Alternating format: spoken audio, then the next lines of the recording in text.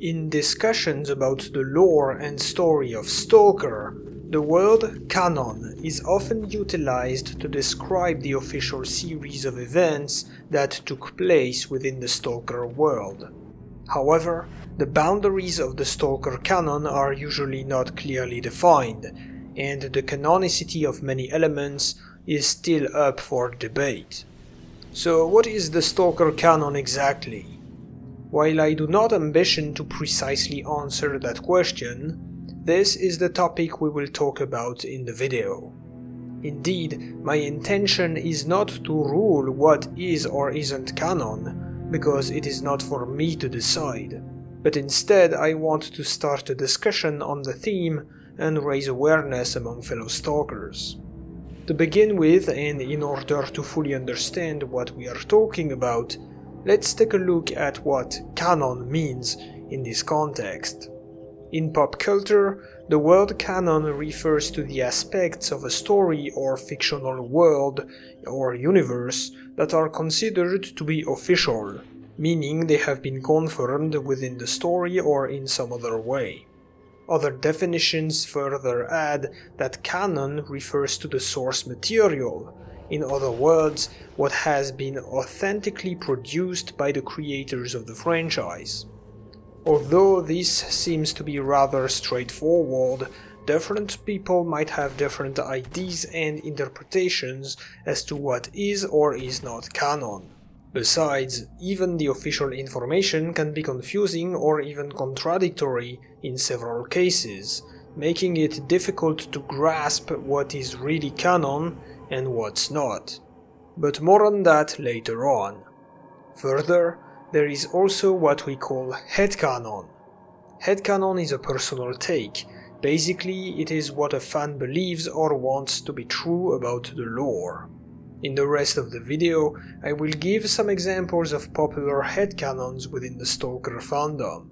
Now, if we apply the concept of canon to the world of S.T.A.L.K.E.R, then it appears the core structure of the canon is composed of the 3 officially released games made by GSC: Shadow of Chernobyl, Clear Sky, and Call of Pripyat.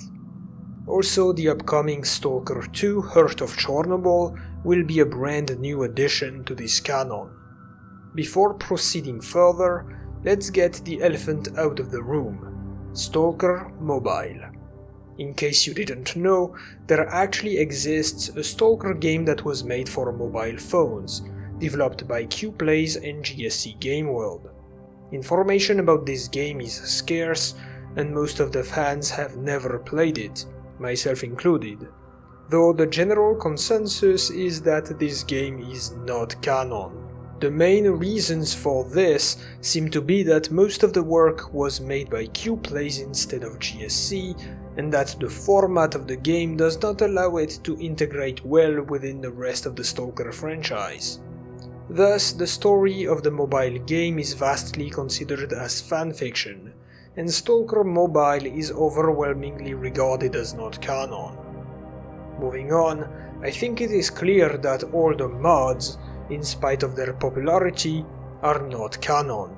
It may seem obvious, but I still believe it is important to state this again, because I see many people using elements only seen in mods in order to support their theories about the lore.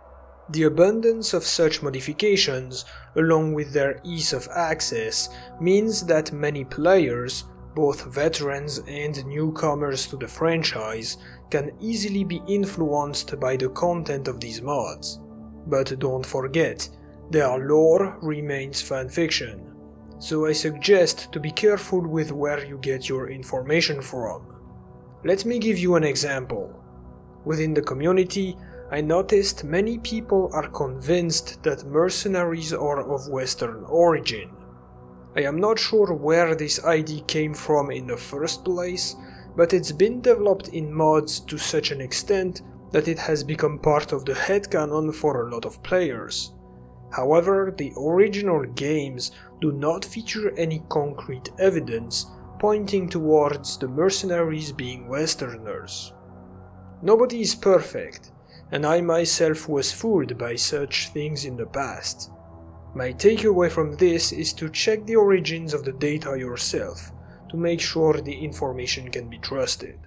Another source of lore one might be tempted to get into are Stalker books. Several books taking place within the Stalker universe have been published by different authors over the years, with varying levels of quality and success.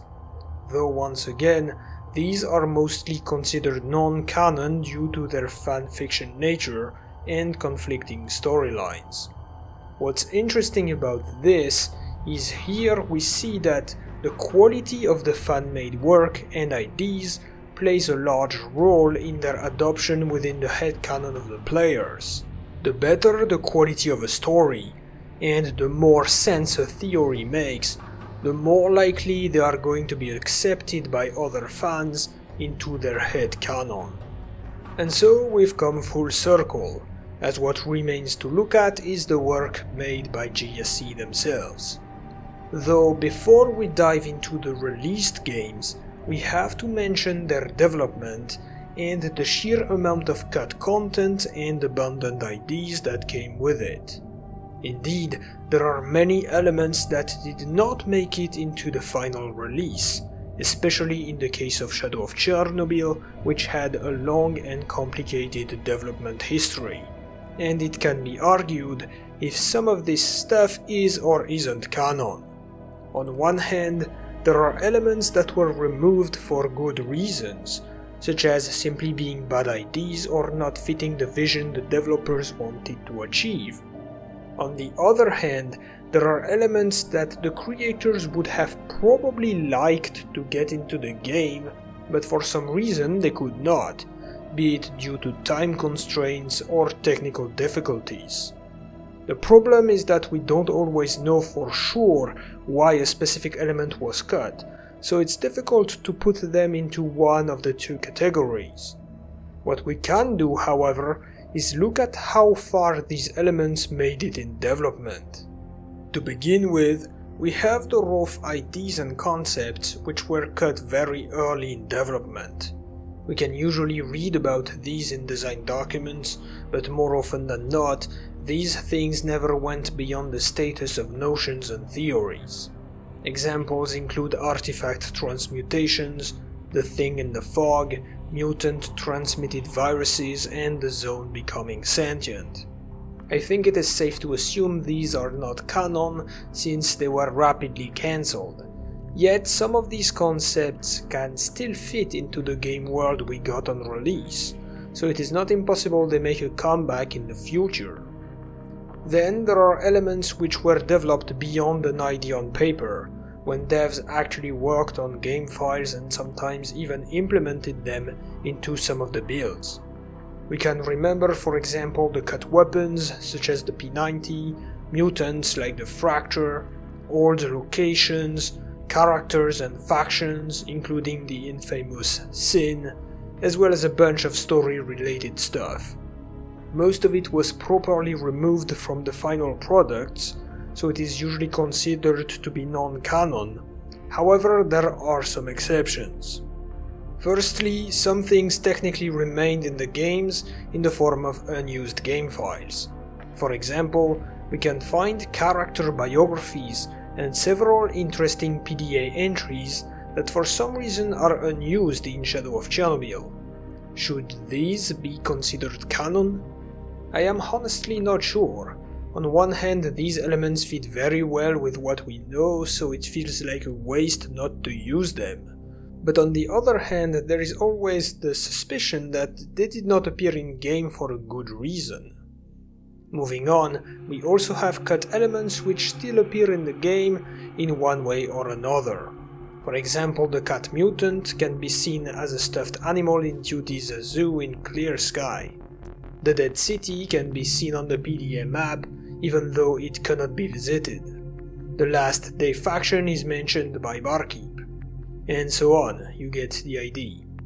For these specific cases, I believe the elements are canon, but it is honestly up for debate considering their inclusion could be due to a mistake or an oversight. Which finally leads me to what actually appears in the 3 games.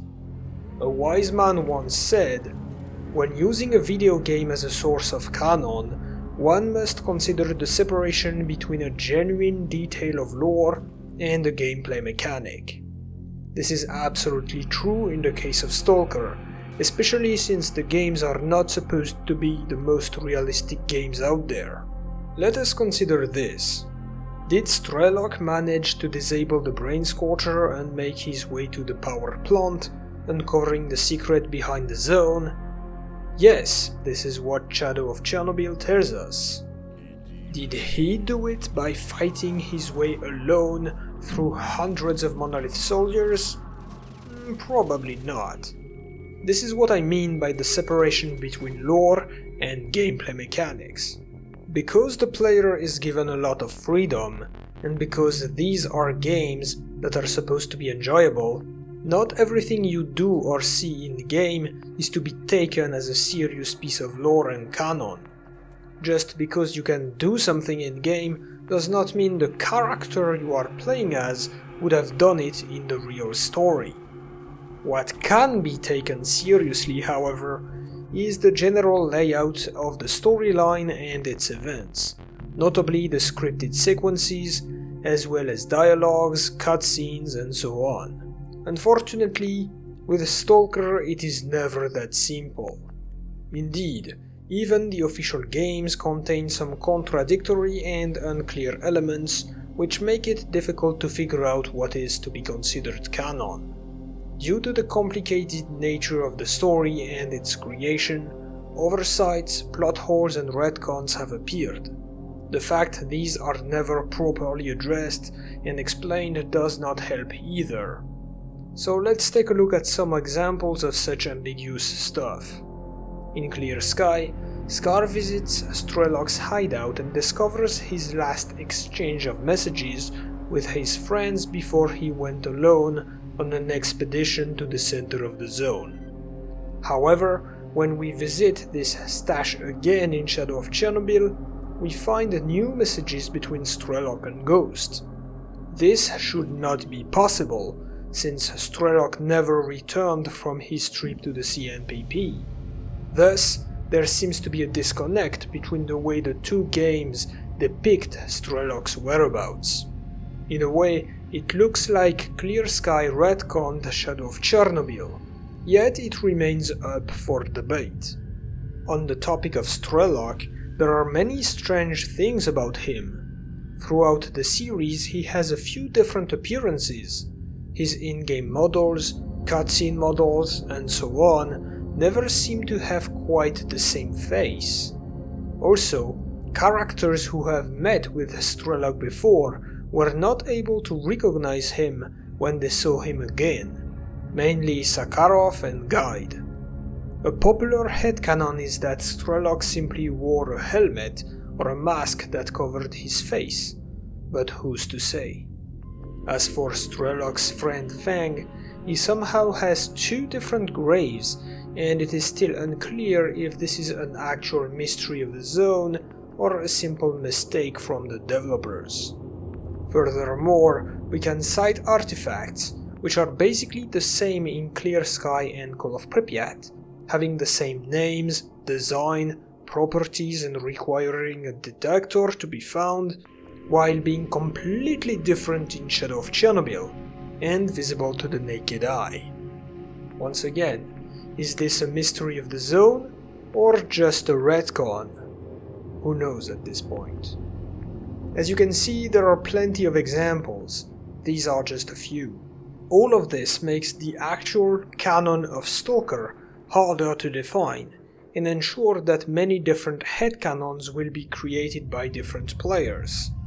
However, this is not necessarily a bad thing.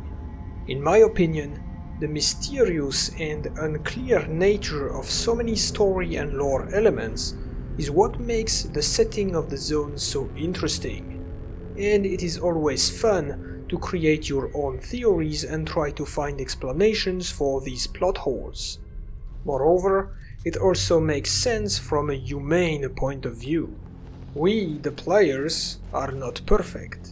We make mistakes and cannot possibly expect to learn or understand everything. The same can be said about the developers, but more importantly, it also applies to the characters from the zone, even the powerful sea consciousness itself. So who actually knows if we can trust what an NPC tells us in a dialogue? Hearsay, rumors, and straight-up lies exist within the zone just as they do in the real world. And that is one of the reasons why S.T.A.L.K.E.R is so immersive in my eyes. Anyway, enough of my ramblings. I hope you enjoyed the topic of the video, and make sure to share your thoughts about all of this in the comments. I will try to read all of them. Thanks for watching, and until next time, take care.